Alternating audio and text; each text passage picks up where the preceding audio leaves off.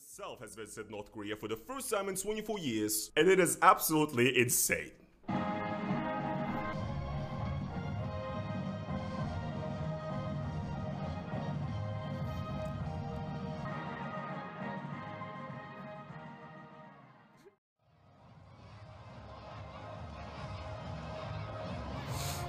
Okay.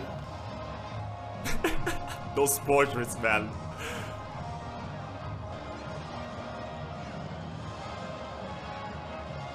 This is fucking insane. This is just a fucking fever dream. Like, we have... I don't even know how to describe it to you guys, but like, what we're seeing at and what we're looking at is like, this is two leaders that are authoritarian dictators are gonna be meeting up and essentially cosplaying as Joseph Stalin in their own respective ways. And doing this. Like, what the fuck?